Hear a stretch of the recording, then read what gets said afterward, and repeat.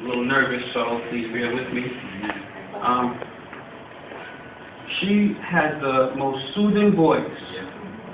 If she says, "Oh, darling," you just knew that you were okay. And at the same time, if you did something wrong and you got that look, and she would threaten you, but she wouldn't threaten you with too many words. She would say, "Now look, all right." You knew. You had to be on your toes, be on your game, be in trouble. Now, my grandmother, she had a PTL Bible, and just like this one, and she she used this Bible to read and do other things, and I'm going to talk about the other things she did with it. I was at my grandmother's house one day. I'll try to be quick, and I was having a little attack, a little anxiety attack, a little asthma attack, and I was trying to calm down. My grandmother, she was sick that day. She was in her room. She was laying down, and so I tried to be quiet, try not to make any noise, try not to disturb her. I didn't want her worrying about me, because she loved me, so she worried about me. I'm sitting there breathing, and I'm calming down, and I'm just breathing, and my wife's on the phone, she's saying, "Breathe, just calm, stay calm, stay calm." And I said, "Okay, I think I'm getting better. I think I'm almost done." Then out of nowhere, I hear, "Plead the blood of Jesus!"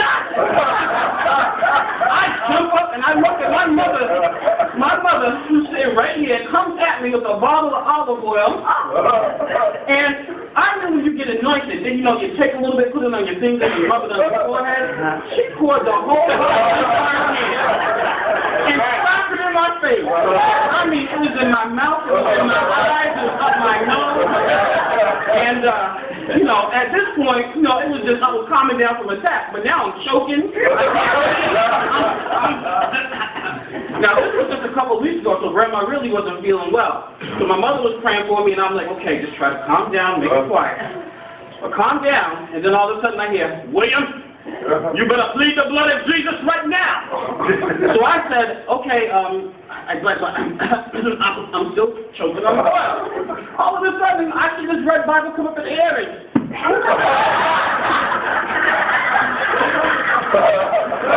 look up, and Grandma, as short as she was standing there just like this. "You better plead the blood right now."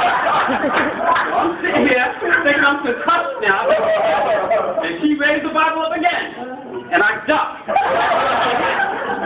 So she passes the Bible to Jocelyn. It says, "Jocelyn, hit him with it." So now I'm choking, I got concussion, and I don't know where I'm getting all the right. So Grandma, she started saying prayers, and she started reading the Bible, and, I started calming down again, and then out of nowhere, now, Jocelyn, I don't know, I love you, but you took a couple of liberties with those things. She tagged me about 4 times with this Bible, and the last thing my grandmother gave me was her PTL Bible, and it's one of the best things that I got, and then I will cherish it and cherish the times that I've had with her.